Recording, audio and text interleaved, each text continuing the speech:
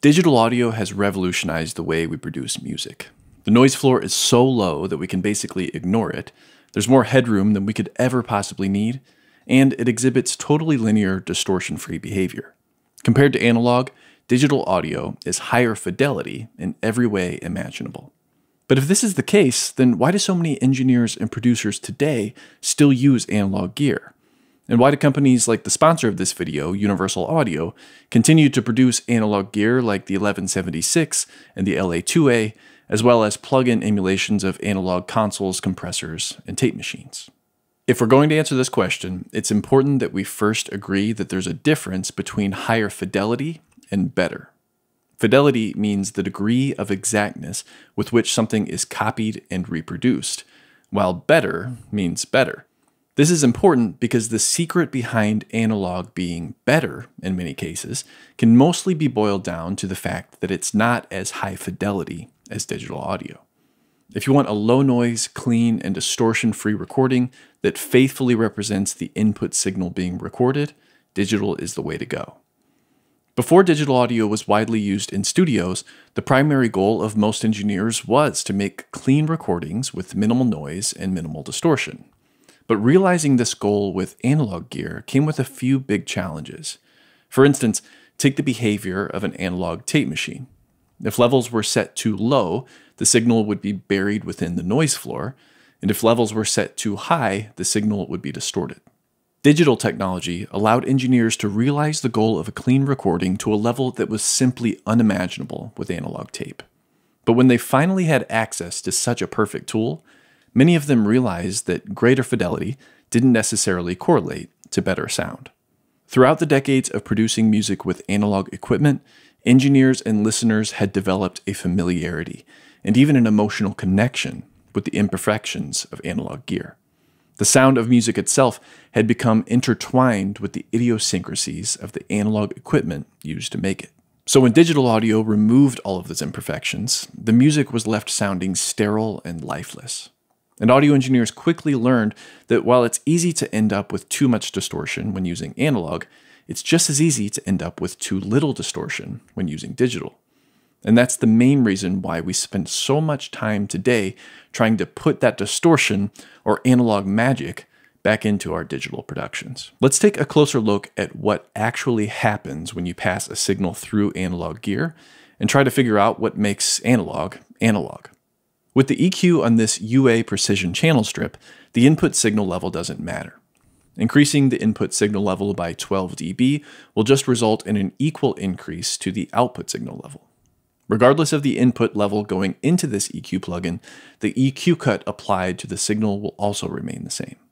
This is true all the way up to the point where the input or output signal level exceeds 0 dB full scale in a fixed point digital audio system.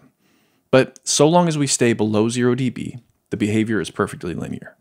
In fact, many modern DAWs operate internally with floating point, which means that they maintain linearity even far beyond 0 dB full scale. One of the signature characteristics of analog gear is that it has a nonlinear response to input levels. Typically, analog gear is designed for a somewhat linear response at its intended operating level, but no analog circuit has unlimited headroom. And at a certain point, boosting the input signal by 12 dB will result in very audible distortion. To hear this, just listen to what happens when I send a relatively low signal level into this analog tape machine, or in this case, an emulation of a tape machine by Universal Audio, and then slowly increase the input level.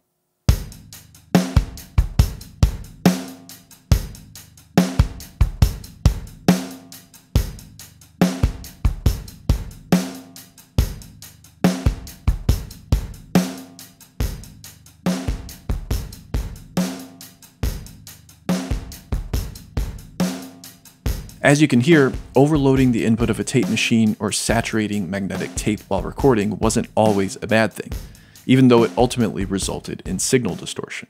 On the other hand, overloading the input of a digital system will almost always sound terrible because it results in digital clipping that very closely resembles a square wave.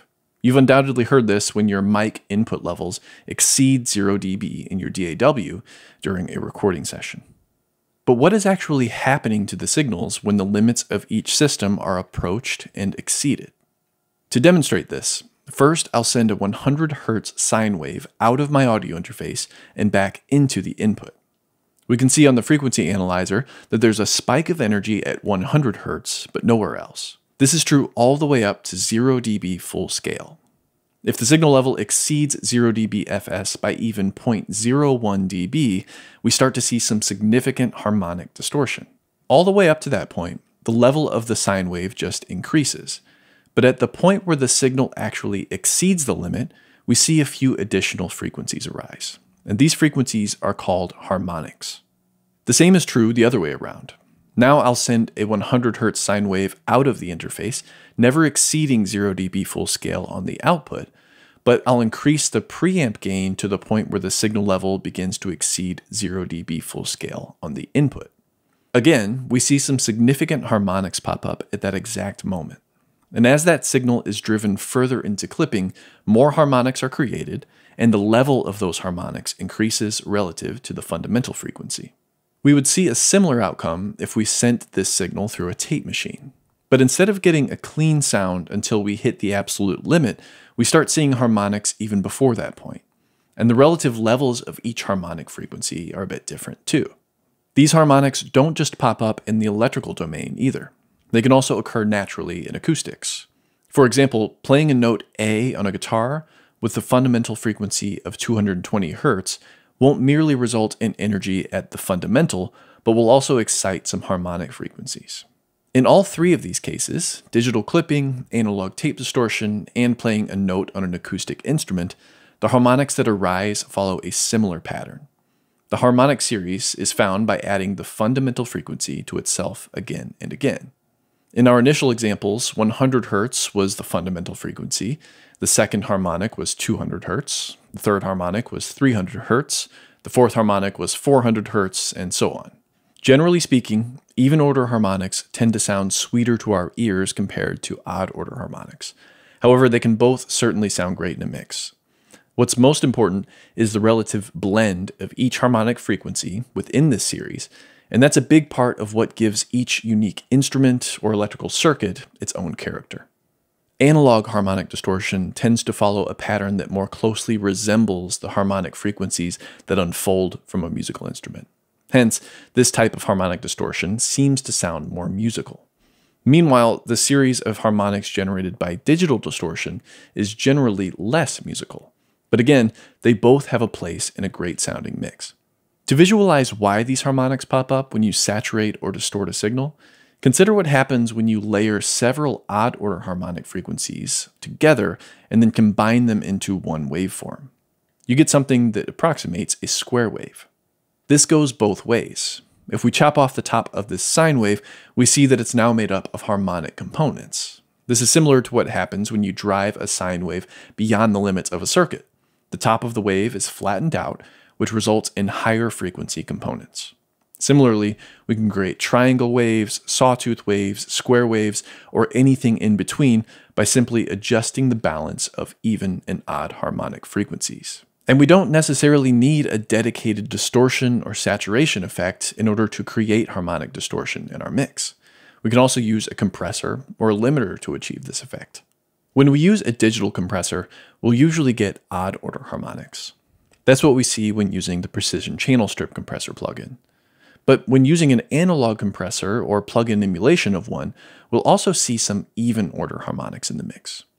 The Universal Audio Volt 276 audio interface has a built-in analog 1176 style compressor. As you can see here, we get a ton of richness when exceeding the threshold of this compressor. A similar behavior can be observed when running a signal through this 1176 emulation. So not only do these compressors keep the dynamic range of the signal in check, but they also excite harmonics, which can sound very pleasing to the ear and can contribute to better cohesion within an overall mix. Compression has a big role in the mixing process, but harmonic distortion can be used in more subtle ways too. Let's compare the linear Precision Channel Strip EQ to this Universal Audio Pultec MEQ5 emulation. On the linear analysis, we can match up the frequency response of each plugin by adjusting the gain, frequency, and Q settings. So far, they look identical. But let's take a look at the harmonic analysis. Even if we reset the settings on both EQs, we can see that harmonic frequencies are excited just by simply running a signal through the Pultec. And the balance of those harmonics changes as we drive the input of the Pultec harder, while we never see any audible harmonic distortion with the precision channel strip EQ. The precision channel strip EQ remains linear no matter what we do to the settings, making it perfect for fine-tuned surgical adjustments. But this data tells me that the Pultec might be better when we want to add some character to the signal. These results are even more interesting if we represent this information in a different way. Instead of just sending one sine wave to these plugins, what would happen if we sent a broadband signal with energy across the frequency spectrum? This is the Hammerstein tab within Plugin Doctor, and it gives us an idea of the effects that can be expected at the first, second, third, fourth, fifth, sixth, and seventh order harmonics at varying input frequencies. Right now, you can see that the precision channel strip EQ only shows information at the first harmonic, the fundamental frequency. Adjusting the gain structure at any point won't impact the harmonic content generated because there isn't any audible harmonic distortion associated with this very clean digital EQ. Running this test on the Pultec MEQ5 tells an entirely different story though.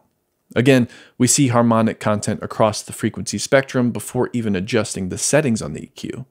And when we start to adjust the levels, we see various patterns of harmonic content arise. Most of the magic we experience with analog audio gear is due to this harmonic distortion, but it's still just one reason why engineers around the world continue to use analog gear. In the next video, we'll take a look at a few additional reasons why analog compressors and limiters are still a staple in the modern music production workflow.